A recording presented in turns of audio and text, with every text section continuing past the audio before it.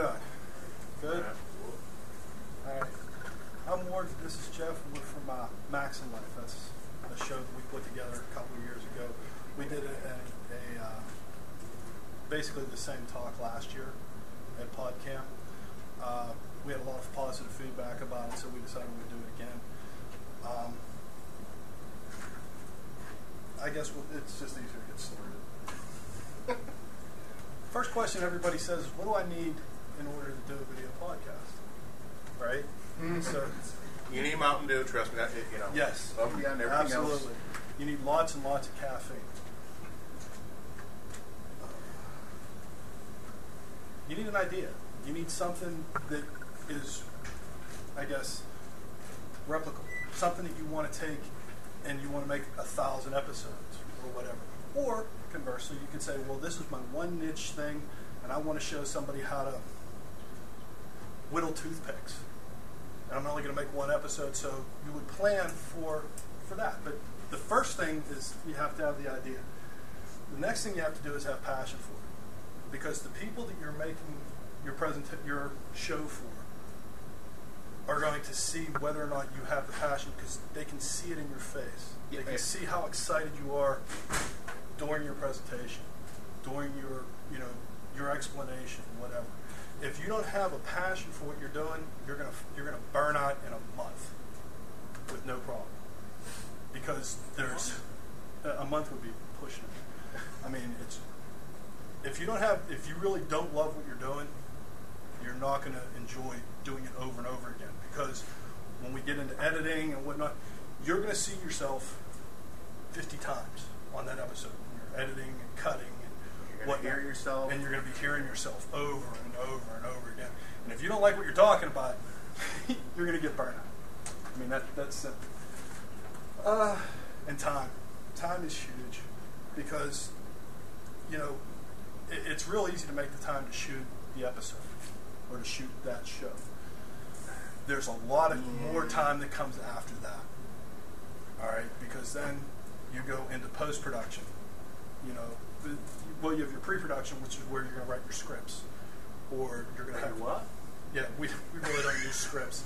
If you have these theoretical scripts, yeah, you would probably want to prep them ahead of time. We usually just use notes. I mean, really, I wish I would have brought some with me. Our script is like 10 bullet points. And it's like, okay, make sure you talk about these things. Yeah, these are the highlights throughout the week, kind of the same thing we do here. Here's the bullet points, and then we just kind of make it up as we go along. Well, actually, it's usually him and Chuck. I usually am the one standing behind the camera. And they're like, are you done yet? Are you done yet? Are the lights done? We'll get into that fun stuff in a minute. And the last thing's content. What's it going to be about? Exactly. How are you going to have it? For your idea, is it going to be podcast? Is it going to be informational? Is it going to be for business thing? For work, like your boss said, well, we need to have you explain how to do whatever it is they want you to do that week. Is it going to be a ongoing web series? All this stuff comes in your pre-plan before you actually start up a camera. You have to be able to answer these questions. Because if not, if you go, you know what, passion could be almost erased if you're doing it for business, because your passion becomes, I want to get paid. Your boss says, I want you to show everybody how to do this. That I should have put that there, passion/paid, because some people may not have the passion to do it, but their boss tells them they got to, so that kind of is interchangeable. Yeah. Is anybody here, anything for work, or is this strictly you want to do this for yourself, so we can kind of get an idea? Everybody's here for themselves, yes? How many actually have their own podcast right now? How many do video? Okay. 2, 3. All right, cool. So everybody's basically at the same place when started from the ground up. Target audience. Nobody in this room will start off like Leo Laporte. I'll say that right now. You're not going to get 10,000 downloads your first shot. Yeah, he didn't even start off like Leo Laporte. Yeah, he didn't even start off like Leo Laporte. You have to build your audience. Know who your audience is. Yeah. Is it just going to be friends? I'm going to shoot some wedding video. Or I'm going to shoot video of a family gathering. Something like that. So when your friends are going to see it, you know who your target audience is. You know how to prepare Tailor for it that accordingly. target audience. But you could have friends, just people who like cheese. You could say, okay, I'm going to do a cheese blog, and I know that my market, my target audience is people who like cheese. Video blogging show. This is bad cheese. Green stuff, don't eat. They Don't eat the green do it. stuff. What do I need to get started? Again, You need I my do. But you need a location. You want it. If this is going to be an ongoing thing, you kind of want to have like a set. I'm not talking about going out and spending $1 million. If you have help for the first 40 episodes of our show, we shot it at a kitchen table. All right, and we know every week we come in. This is where we sit. This is the angle of the shot. We have that stuff already mapped out. We don't have to redo anything. All right, Wow. and then it helps your audience become familiar with it, so they know, okay, when the show starts, this is going to happen. And we've moved on since then to we're using green screens and composite and whatnot. And that's something Mike will talk about in the next session in 201. But you want to have a good location to shoot at. Next, you need a computer or an iPhone, because that's where you're going to do your editing. something to edit on. Yes. Um, The new, let me put, that's iPhone 4, because you can get the iMovie for iPhone 4, so you could actually shoot your podcast on the iPhone in HD, edit it with the iMovie for it. It's not going to be as nice as if you do it in the iMovie on a computer or on a PC. Get quick, dirty. Yeah. Sometimes there's also a lot of the cameras that you can get now have editing built in. So bare minimum of what you're going to need is your idea, your camera, and some way to get it to the internet. But this stuff makes it a lot nicer. Especially this next one. Yes, your mic. People will tolerate bad video all day. They will not tolerate bad audio. If they can't hear what you're saying, or if it's crackling, breaking up, forget it. It's done. Make sure that your audio always sounds great. Your video you can fudge on, because people will excuse bad video quicker than they'll excuse bad audio. So they can't understand what you're talking about. You could have 1080p awesome video HD, and it sounds like it was recorded in a wind tunnel. Nobody's going to dig it. So your mic's very important. You can use an internal mic. We did that on quite a few of our episodes where we used the mic that was in the camera. We've since moved to an external mic that we jack in. And that sound quality has improved the quality of our podcast drastically. Yeah. It sounds so much better. It sounds so much warmer. Internal mics tend to sound tinny, and you get a lot of, especially if you shoot outside, you pick up every little breeze. Mm-hmm. Lights are huge. You got to make sure. No, they're kind of smaller. Once you get those, they're kind of big. Why don't you yeah. monitor chat room? Lights are a big thing, because the last thing you want is your subject, whatever you're shooting, to be dark. If it's dark and you can't see them, we did a show early before this one, and some of you may have seen it, Restaurant Food Fast. And if you look at our first episode, we shot it with almost no light.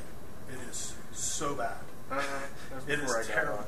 And then we started. But that was part of the learning process. Okay, what do we do to make it better? Okay, we You're got to shooting switch video. lights. You want to see your subject. Yeah. It's that simple. Yeah. We were shooting a stove. We were doing a cooking show. Anyway, and then you want a camera or cameras, depending on your editing software.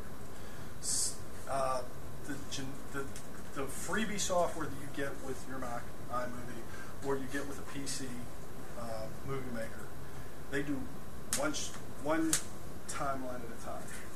Okay, so if you have multiple cameras, it gets really tricky to cut them in. It can be done, but it gets tricky. All right, so if you're going to have something, for example, right now we don't do a whole lot with multiple cameras. We shoot with one camera, and then we use ScreenFlow to capture our computer. But then when we were doing the cooking show, we used 3 cameras. We had a camera that was on the stove.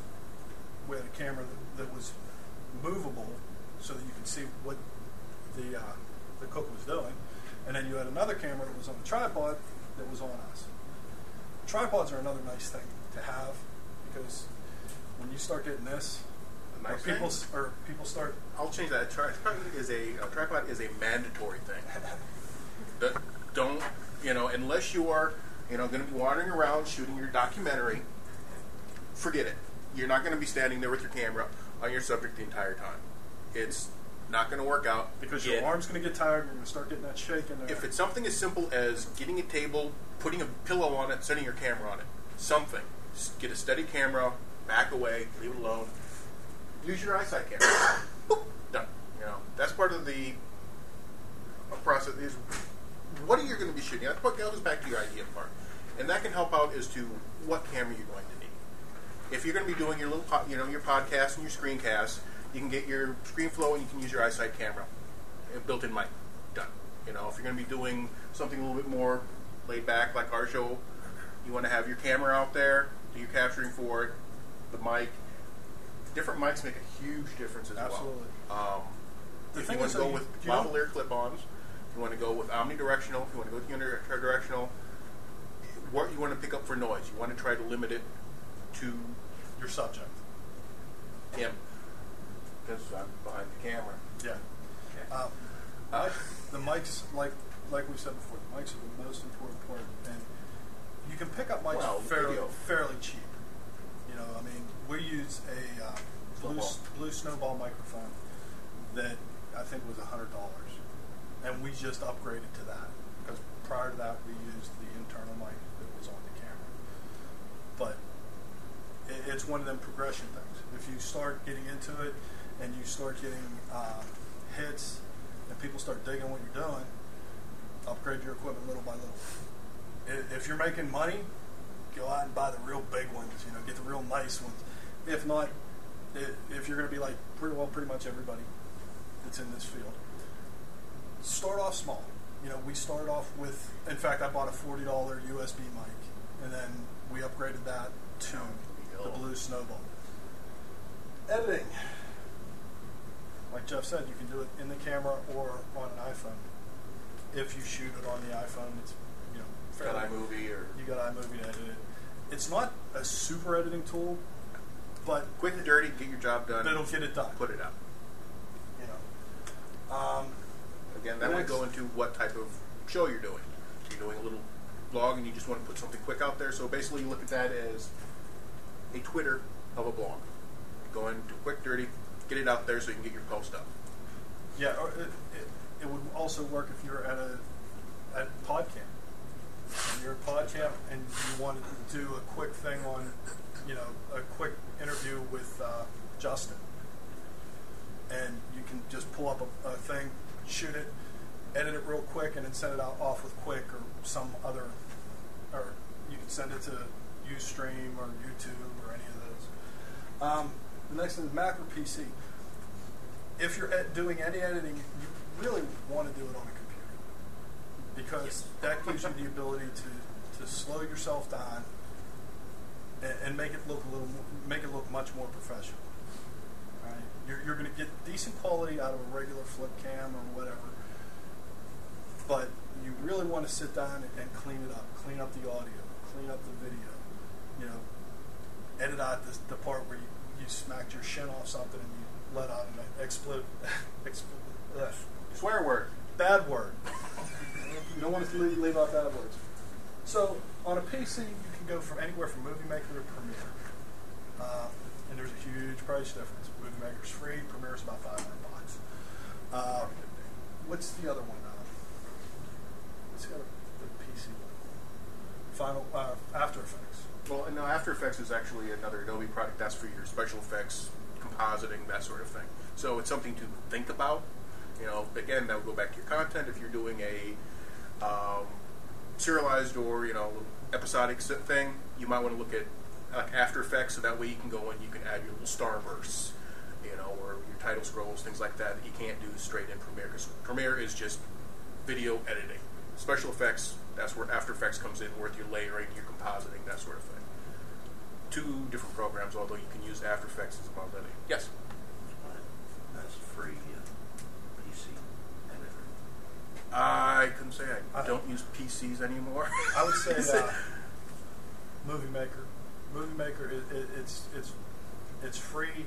It's Comes with it. well, it doesn't come with it anymore. You got to download it as part of the live thing.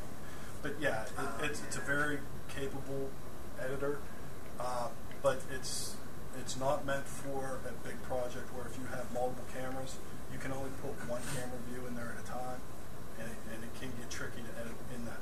But it's very usable. It outputs in a WMV file, and basically that's a standard, so it can go anywhere. You can upload WMVs to YouTube. The thing is to just get the free one, use it. You'll find out from there what you're looking for, what you think you're going to need. If you're going to continue on with this, because you might shoot your first half dozen episodes and go, ew, and decide you're not going to do it anymore. So why spend all the money on the pad? You guys think Movie Maker is comparable to iMovie in terms of like quality compression? Actually, no. I think iMovie can do a lot more than Movie Maker, but it's whether or not somebody has. I mean, if you already own a Mac, I'd recommend starting off in iMovie. You really don't want to invest a whole lot of money, because you can get Final Cut Express for like $99. And then if you really kick it up and want to go up another notch, you can go to Final Cut Pro. Go for Flaming Inferno. Come on. From Final Cut Pro, you can get the whole suite. What's iMovie's output? MP4? It can be either MP4. Yeah, I think it is MP4. MP4 doesn't have a MOV option as well. It may have an MOV. It's got a domain really. Yeah. You can compress it just about anything. Yeah, basically, if it can be played in QuickTime, you can put it out at night. You can't go to MP4. You have to No. get a file. Movie Maker's only WMV, and then you got to convert it after the fact. Yeah. That's Yeah, that's again, PC versus Mac. But if that's what you have, we're not that's wanting to what you start got. the PC versus Mac war. That's what we're talking about. Both of them are very capable in doing this. Some end up being a little bit easier. The Mac stuff tends to be, well, in my opinion, because I do a Mac show, to me the Mac's a little bit easier to use. Results may vary. And once again, for the Mac, iMovie, anywhere from iMovie to Final Cut Pro. Like I said, Final Cut Express will allow you to do multiple tracks, but I think it limits you to 2. But if you're using multiple cameras, it's real nice to stack, and it's a linear editor. Lighting. We said lighting is huge. 3-point lighting is preferred, and what 3-point lighting is 3-point lighting. Use the subject. 3-point lighting. You're going to have a key light. Say here, pointing at him. That's going to be your brightest one. Generally, bright if you all have 60-watt bulbs in like all of your lights. If you're going to be doing something like this, put it closer, and he's brighter. Makes sense. Next one is what's called fill light. That's generally on the opposite side of them. so you That's don't gonna have a be- shadow on half of their face. Well, actually, you want the shadow on the side of the face, but you don't want black, Yeah. unless you're going for film noir or this sort of thing. But what that's going to do is that's going to fill in the side, so it's going to actually brighten up any of the shadow areas on that side of the face, and that's going to be generally a lower wattage bulb, or the light's going to be farther away so it's not just one. So this side of the face and this side of the face aren't the same. So you actually have a tonal difference. And then you have what's called the fill light, which is going to be a light behind them. Talk to me, backlight. Shut up. That one is what's used to break your subject from the background. So if you have somebody with like a dark shirt and you have a dark background, standard setup, they're going to blending into the background. With a backlight, that's going to put that little halo around the edge that you see on a lot of TV shows, movies, and whatnot. So it kind of breaks them apart, so they're not part of the background. They actually stand apart from it. You don't have to do all of these. You can do one light. If you want to go on like the next thing. But those are the ideal things. Minimum, you just want to light your thing. Turn on your table lamp, sit in front of your thing, have your eyesight on, and start talking. You just want to be able to see your thing. Ideally, if you're going to have time to set up a shot, you're going to go for a little bit higher production value. That's what you're going to shoot for. We only have 2 lights and a couple of windows. The reason we don't have any backlight is because of space restrictions on ours. So you have to take into consideration where you're shooting as to what type of light you're going to be capable of having. Natural light versus artificial light. Natural light is going to be the best. Okay. Has anybody ever seen Commando with Amber MacArthur? They shoot all their pre. What's the word? Like the Pre-production? Before they actually get into what they're talking about, they shoot outside. And, yeah, I guess. But they shoot it outside, so you get the natural sunlight. Natural sunlight's always better. Well, normally better. There are cases where not shooting outside isn't going to be possible. Yeah. Because you can't control what the sun's going to be doing today. If it's going to be cloudy or not. Modifying your lights. This kind of goes to, if you're going to do the 3-point, even the natural. With natural light, you have one light source, the sun. But you still want to have a fill light for your target because it's like really dark on the side. You can actually use reflectors, and that can be something as simple as you get your car anti-sunscreen. It's got that big silver side. You just grab that thing, you get them a Kmart or whatever for like $5. You stand to the side and you reflect the light back on the side of the person, and it fills in the side.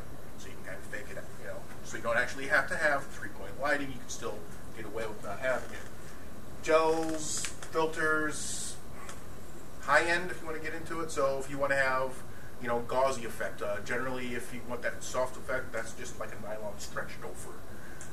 Some of the. To be honest with you, the filters that we use. Well, first off, we started off with the high end filters. Standard Piece of copy paper. Pick them up. Yeah, you buy 500 pack for $5. Yeah. Then I'm actually right now using parchment paper. I'm using wax paper currently. Just because it does, that way the light is still there, but it's not as harsh. Yeah, because if you use a straight bulb on somebody, you get those nice big bright spots on whenever they're sweating. I'm sure we have a few of those right now. Whereas if you put any kind of filter over the light, like I said, even just a standard piece of copy paper, that's going to blow the light out so you don't get those nice bright hot spots. Everything's kind of more even across. And if anybody has any questions on if I'm rambling, I got a question, you're rambling. If not, what would you recommend if you're going to take video like on locations, a studio, if you're outside or? Okay. Daytime, nighttime, because of any kind of nighttime shoots, you're going to have to be able to provide your own light. So you can use anything. Not nighttime, but just kind of like indoor. Okay, indoor. If you know there's going to be adequate lighting there, you may want to consider just making sure that you have like a reflector card or something so you can bounce light back. It doesn't have to be like the silver reflectors. You can actually get away with a big piece of white corkboard or bulletin board sort of material, as long as it can bounce the light back off of it. Generally, you want to stick with white because anything else you can have is going to be bouncing. It's going to be picking whatever color it is up off of it. So you don't want to use a blue because you guys are going to have blue now. Also, you may want to pick up a couple of handheld, flashlights or something, and you can cover them. Get like some of the high-powered halogens if you think there may not be enough light in the area. Because you can have somebody set like that. Again, if you're going to be, moving around, that's one thing. Somebody can hold it, but preferable, you always want to be able to have it be held somewhere. That's where the tripods come in, rubber bands, alligator clips, something to hold it in place. In fact, our lights are, you've seen them things that you can get them at any. In fact, we bought them at Lowe's for like $5. It's just silver can ones with the alligator clip on it. We take those, boop, clip on top of a couple of tripods. Done. Nice thing about those, they're cheap, so if you don't want to break it, pick up another one. Plus, you can move it around and direct it where you need it. Yes? What wattage do you use? 60? Is that what you said? I have 100 watts in mine. That's can lights? Yeah. Because I actually, That's one thing to be careful of when if you're going for something like that. Read the label and see what's the maximum wattage you can have. You don't want to go over for things like this because that's why I use parchment paper because it's got a high flash point. And then you can maximize that. I look at it as I can go with a higher wattage because I can always back up my light, to reduce it, or I can put more filters on it to reduce the amount of light. So I always prefer to have as much light in my source as possible, and then I can always reduce it as opposed to, damn, I really wish I had another 5 watts off of this thing, light my target. You can't increase it. It's easier to cut it back. How do you attach the wax paper to the front? Clothespins. Yep, I got clothespins. Put those on there. To be honest, when we were using just a regular copy paper, fold it down like a 1/2 inch, just set it on top. As long as there's no fan going, it works fine. We had moved the clothespins once we started around the fans because it got hot. Yeah. And then the last thing is white balance. Make sure you can always, if you forget any of this stuff, you got your lighting stuff, always white balance. Does anybody not know what white balancing is? Okay. White balancing, a lot of cameras still have you can have it set for a default white balance. But what it does is, you're shooting in here today, and then say you shoot your video outside. 2 completely different things. You have fluorescent versus natural lighting. Natural lighting, you get full color spectrum. Fluorescent lighting, it's restricted. You're not going to be getting here. It's going to have purples and blues, so the colors won't match. That's why when you look at videos on the web, everybody's yellow. Everybody's seen those. That's because somebody didn't white balance. What you do is you have a big white card or something big and white, and you put your camera at it, and you say, click, and you have to read on your camera to find out where the white balance settings are. And that tells it that color is white. No matter what the lighting is, that color is white, and then it can adjust everything accordingly. Now you go outside, you put your white card up, click. Now it knows that's white. So white is always white. And then it can pick up the rest of the color spectrum from there. That's why your colors, inside, outside, fluorescent, tungsten, whatever, will match up. All right. Do all cameras do that? Like even the They should. That's one thing to look into. I'll put it this way: I've never had a camera that didn't have it. I generally pick higher-end cameras, though. With the flip phones, a lot of them they're going to have an automatic. So some of the cameras will have an automatic white balance, and you just need to read into the manuals like how to use that. But like I said, or how to set white balance. Yeah, and some of them actually have presets. So it's like, okay, if you're using tungsten, you can click on the tungsten. If you're going to be using natural light, and it'll have the presets, so you don't have to go in and actually have a card to do a white balance off of. The other thing about if you're going to be white balancing, set your lighting up first, and then do your white balance, because otherwise you can get some very odd results. Any other questions before we get going on? All right, distribution. There's a ton of. Everybody knows where they see. Yeah, everybody knows where they see their videos at. You can check out YouTube.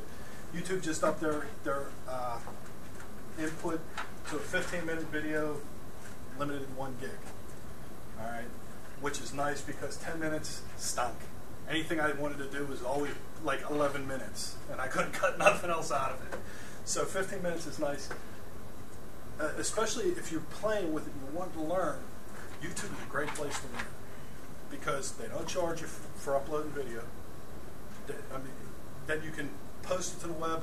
You can see what your audience is going to see, and it's really cool. And then you can call up. I can call Hutch and say, "Hey, Hutch, check out my video. Tell me what you think." Yeah, it sucks. What's wrong with you? But on YouTube, it doesn't cost you nothing. It doesn't cost you anything to get. That's the thing that you want is feedback. As a podcast producer, I want to know, dude, what you did sucked. What were you thinking? I want that because that's how I'm going to improve. That's how I'm going to get better. People think, well, I'm not going to leave them a comment because I thought it stunk. Tell me it stinks. Tell me, or if you like it, tell me you like it. What did you like about it? Because that's going to help me make a better show for you. And you got to get thick skin, because you're going to get people that are going to just bomb on you because you're on the internet. Trolls. There's trolls that are going to, no matter what you do, they're going to hate it. Fine. Get a thick skin, and you say, you know what? I got 500 people that dig what I'm doing. You don't. Apparently, you just don't get it. 500 other people do. So, Target audience. Vittler's another nice one. Vimo, our sponsor. No, it's not Vimo. It's Vivo. Vivo. Our sponsors here. Vittler's another free one. It's nice. I use Blip TV for our show. Blip is also a sponsor here. And I don't use them because they're a sponsor here. I use them because we've been using them for, 5 years? Yeah. And they're awesome. They allow you to cross-post. You can upload your video one time, tell it, I want it to go to YouTube, I want it to go to Blip, to Blogger, I want it to go to WordPress, I want it to go to iTunes. So why do you use Blip over YouTube? I use Blip over YouTube because Blip, I can put up the biggest file I want. I mean, some of our episodes have gone up to 45 minutes. Blip takes it. So there's no size restriction. You can monetize with it. It'll allow you to add pre-roll advertisement. We've been doing this for 5 years, and we've made $2.43 from advertising from Blip. And they don't send you a check till you hit $25. So within the next 50 years, we're hoping to get a check. The bottom line, to be honest with you, is there anything else I have on here? Yeah, one more. Yeah, there's many, many more. Really? The bottom line is, if you really like what you're doing and you're really passionate about it, don't think about, I'm going to make money. Because you're not. You're not going to make money out of the gate. Leo Laporte does it because he has a nationwide radio show that he pimps his stuff on. Until you have that ability, you're not going to get that kind of traffic initially. Now, word of mouth, you start building a product that people like, they're gonna gravitate to you, and they're gonna tell their friends. That's how social networking works. Because I can tell Hutch, hey Hutch, check this out. I just saw Lisa's video, and I think it's pretty cool. Hutch is gonna tell somebody. They're gonna tell somebody. Word of mouth. They're gonna Twitter it. They're gonna put it on Facebook. That's how, and that's how the community grows. All right. You really don't want to. Okay, I made a video, and it's a show about Max, and I'm going to put it up, and that's all I'm going to do. Nobody's ever going to hear about it. You got to be willing to get on Twitter, to get on Facebook, to get on any social media that you can find.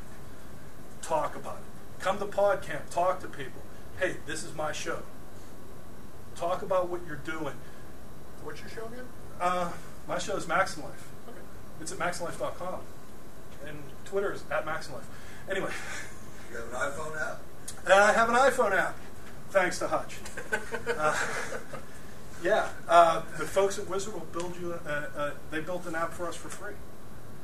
They get a third of the profits, and I think they've made 15 cents.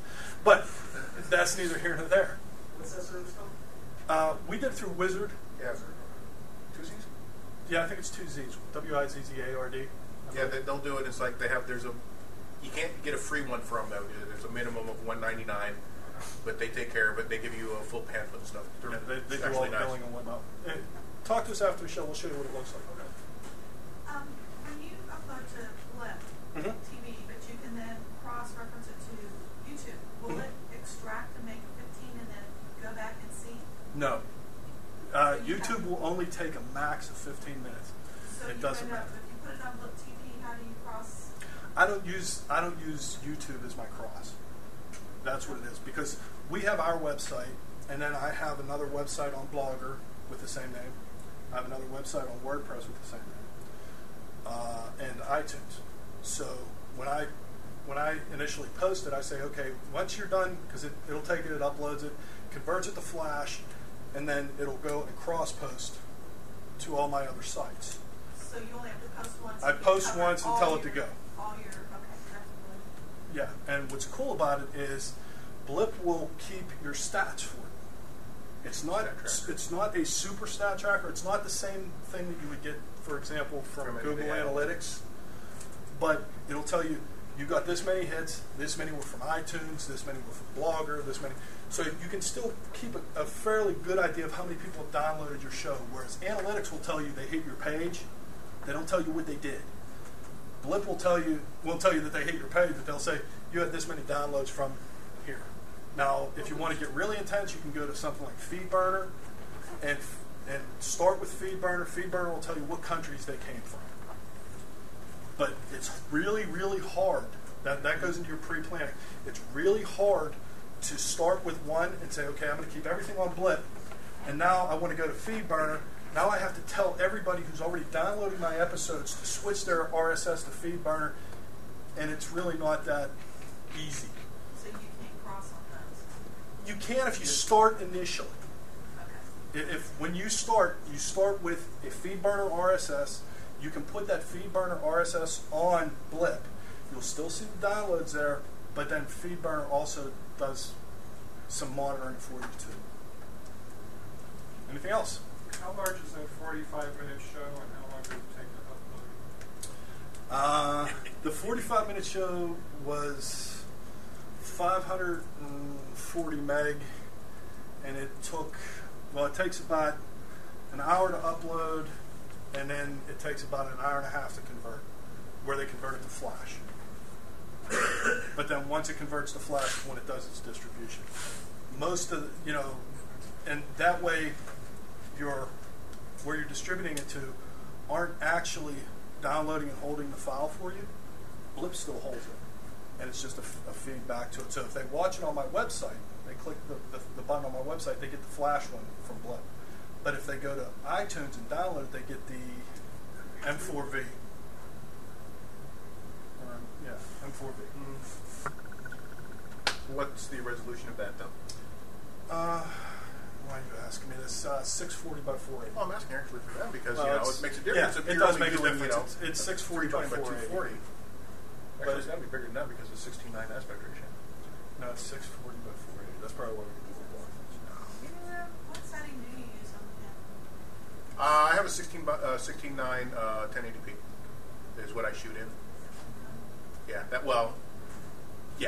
that you can use whatever you want. It all just affects as to what your final output is. Me, I'm all about the video, so that's why I demand we use 16:9 and make his life a living hell. Yeah, because it irritates me because I got 4:3 and 16:9. I'm trying to stretch stuff. Go ahead. Yeah, get in the back and green. Yeah, let's say you uploaded your videos to Blip TV and get to YouTube. If it's too long, let's say because YouTube has limit 10 minutes. Yes, it can. If you have, it'll actually fail. It'll come back and give you. I couldn't do it. Yeah, that's because Blip will. YouTube will reject it. Yeah, that comes into your pre-planning. So if you plan on having it go there, do your editing down before you. Make sure it's less than 15 minutes. Go ahead. Do you guys recommend Nope. excellent.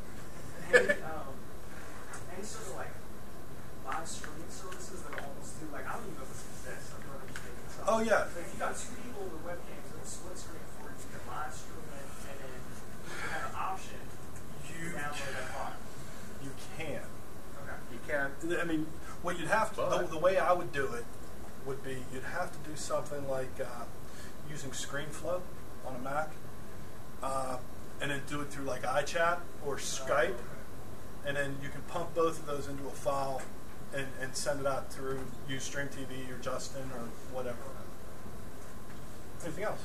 You have one. What's a good camera to get started with that you mentioned? To be honest with you, A lot of people have been talking about the Canon ZI-8. yes. Canon or Kodak? It was Kodak. Kodak. The ZI-8. ZI-8. Mike Sword that is probably going to talk this about that weekend. if you go to 201. Well, no, Mike wasn't the big one on it. It was Sword. Father Spoon. Yeah, well, he was going on about it, but then Mike was all, because he has like, different people have it.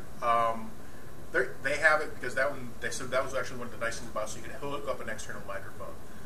I personally, what was it? Canon, what were the numbers? Z18? It was Kodak. Kodak ZI-8. I believe it was That was recommended yesterday. This is the one we use to shoot our cooking show. Well, one of the ones. One of the ones, because we had 2 cameras. And this is just a little Panasonic SDR. The reason that I like this camera is because I'm the editor, and because it has an SD card.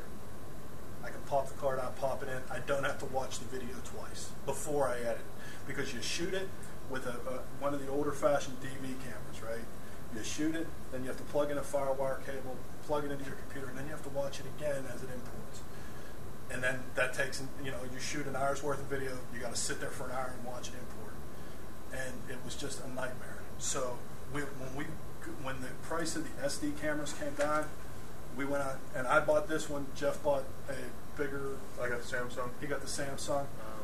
But don't ask me the model. I can't tell you because it was discontinued. So I got it for about a third of the normal price.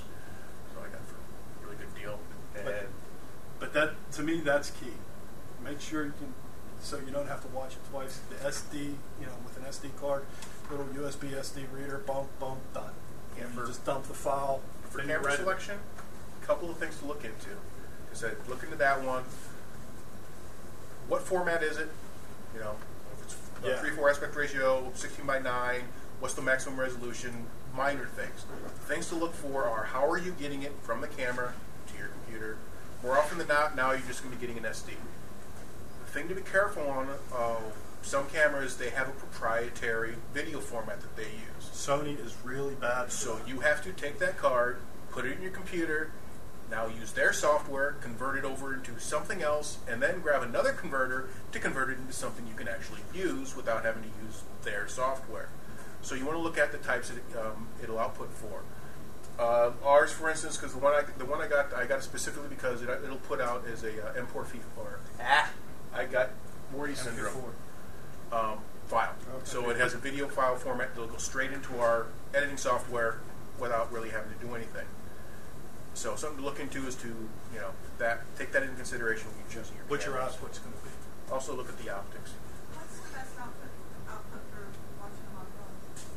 To watch them on a phone, Depends on the phone. yeah, it would depend on the phone. The iPhone, 720p is generally considered the maximum resolution you're going to be getting for one. For most cameras, most phones don't even have that resolution. the new their iPhones resolutions do. are The new don't. iPhones will do 720. They'll play back at 720, but they won't play back at 720p. Their resolution, they're at a 960 by 480 resolution, whereas a 720p resolution is 1280 by 720. No camera phone has that. They'll be able to play it, but they're actually downscaling it. So if you're going to be shooting, I would look at, if you're looking to go for across the board everything, look at shooting like at a 720p resolution. It'll work for virtually everything out there. If you restrict it to a 1080p, Yeah, it's that was gonna one be of the gotchas that we on had your when camera we went only.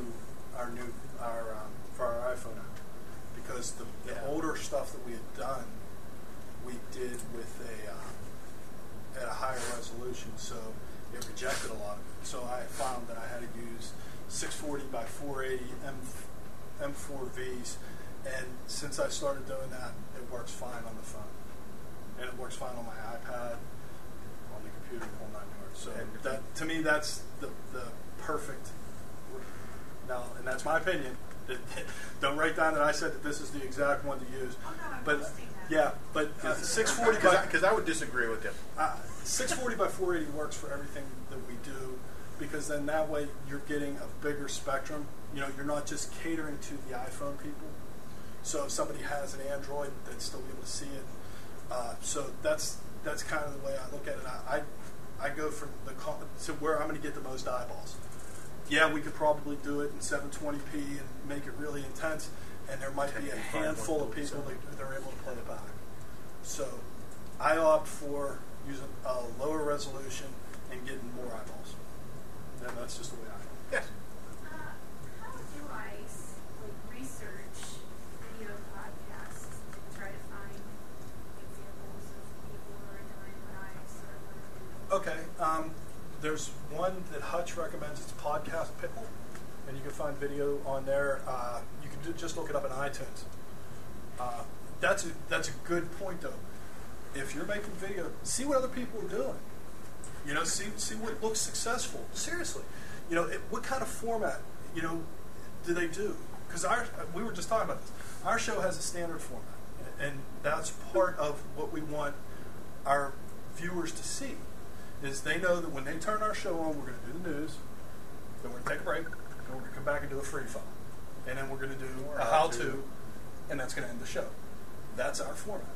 See if you like that format. I mean, that might be something that you're into. You know, like I said, nobody's going to be able to duplicate what Laporte does. So don't even try that. Now, you might like the format of the show. You can adopt that Copy his format. Yeah, there's nothing that says you can't use that format over again. Right? So we're pretty much out of time. Go ahead. When you do this talk next year, what will you be saying about the new Twitter? The new Twitter. Predictions for a year.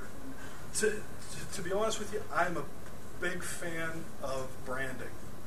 And if I can brand on anything, you're going to see me on it. You're going to see Max and Life on Twitter. You're going to see us on Facebook. You're going to see us on, what's the new one? What's it, somebody in the room? The Diaspora? The new Facebook knockoff thing? Yeah. We're going to be on that too. I mean, if you can be somewhere, be there. There's nothing, I mean, that just gets your brand out. That gets people talking about it. Whether they talk positively or negatively, somebody's going to talk about it. And that's my goal. I enjoy doing the editing the video. That's to me the fun part, and posting and distributing it. Then the part that becomes work is telling you guys about it. That's actually the harder part for me, because That's why he gets to do it. yeah, and that's why I get to do it, because I'm shy. I'm basically a shy person, as you can tell. So anyway, that's pretty much it. We're about 2 minutes over, so. Oh, everybody else goes over. Anybody else have any questions, confused by anything we said? I have a response to this question. Who actually does the interview? Provide the cameras at one time. OLPOO. You graphic user interface is funny, but the video is Yeah, that's right. Because I have looked at that. I have looked at Ubo. And it's pretty cool. Yeah. Pretty cool. When we were talking about cameras, I like to recommend the Kodak PlaySport. When I went to go buy my camera, I would look at the CIA. What made me choose the PlaySport is what I was shooting. Because if my kids knocked it out of my hand, if it got in the water, it is waterproof. It is also rough. It has a rough exterior. So if I do hiking videos, I like the fact that I can drop it in a creek and it survives. Well, and that's exactly part of what I was saying. Is we can't tell you use this camera because it would be ingenuous. I can't tell you because I would never even in my head go, I might take this thing hiking.